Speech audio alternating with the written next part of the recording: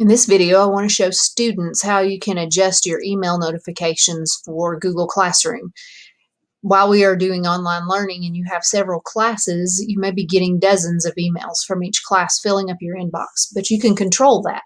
So let me show you how to do that. You need to be on your Google Classroom where all of your classes are listed. And then we're going to go up here to this hamburger menu and we're going to click on that. And then in the next menu, we're going to the very bottom where it says settings. We're going to click on that. And now you are in the settings for your classroom. And here you'll notice email notifications. By default, they are all turned on. You could go through here and just turn off particular classes if you only wanted notifications for some of your classes. Or you can decide, for yours would be classes you're enrolled in, you could decide what kind of notifications you want and turn off those that you don't. Or my suggestion for you is while you're in online learning, turn them all off. You're going to Google Classroom every day anyway.